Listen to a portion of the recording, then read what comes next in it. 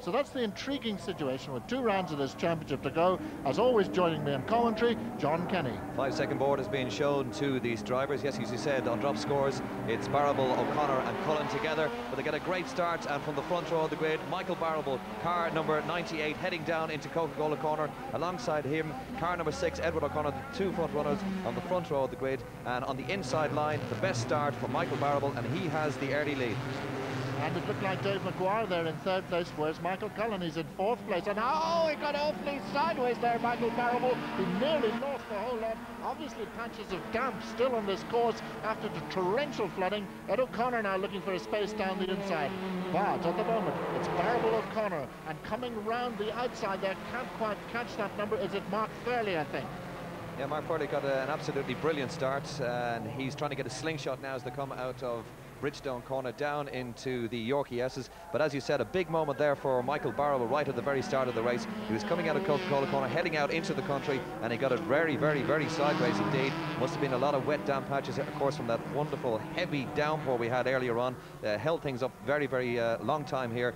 But now they're racing again, and it's Barrable still out in front as they head up towards Dunlop corner on the first lap. But the big story is that the man who is the current champion is back there in 4th place. So Michael Cullen not having a good first lap.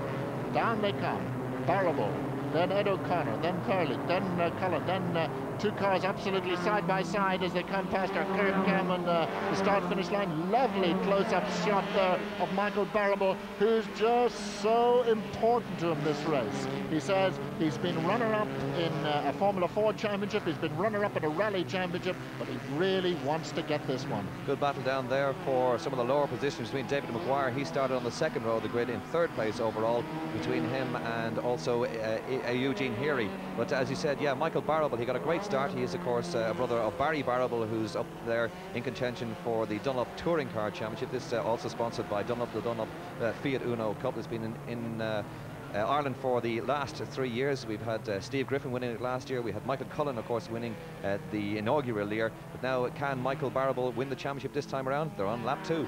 And Cullen making a real effort there as he tried to look down the inside. It's Denning up a place, I think Liam Denning, and indeed David McGuire has dropped about 3 or 4 places in that lap. So Barrable, still Ed Connor in 2nd place.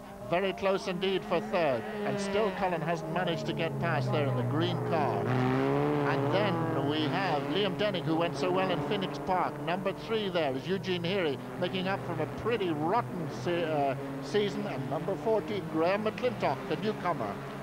Just finished 2 laps, and Michael Barrable is extending his lead over Edward O'Connor in 2nd place, with Mark Turley in 3rd, and Michael Cullen, another championship protagonist. As I said, he won the championship in his inaugural year 2 years ago. He's in 4th place ahead of Liam Denning and Eugene Heary, and the gap between O'Connor and Barrable, O'Connor leading the championship, but on countback scores it is Barrable who is ahead, is 2.21 seconds.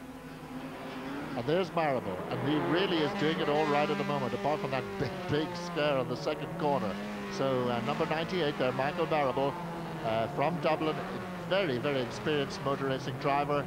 He started out in Formula 4, then went off to rallying for a number of years and drove a Manta 400 very spiritedly and beautifully sideways, but never quite got that national championship.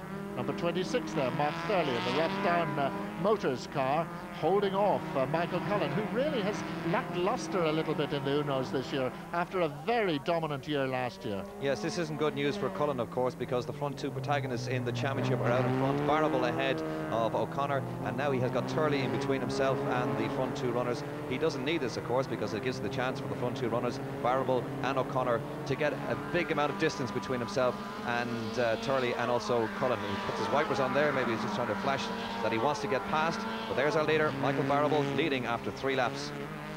So Barrable with a comfortable lead by Fiat Uno standards, 2.1 seconds after 2 laps of this reduced to 10-lap race. O'Connor still in 2nd place, Turley still in 3rd place. Ed O'Connor's had a good year too, a lot of wins, and there is the black and white car we saw there just in the background. That is the young Mark McClintock, who has come very much into contention. There's Liam Denning in another one of the Griffin prepared cars, as is McClintock's. That, of course, as you said, is Liam Denning. He is driving the car which Steve Griffin won the championship in last year, so it is a good car. Griffin has put on many's a time on pole and also won races, so can Denning do the same today? I don't think so. Barrable seems dominant with O'Connor out in front. So up it comes.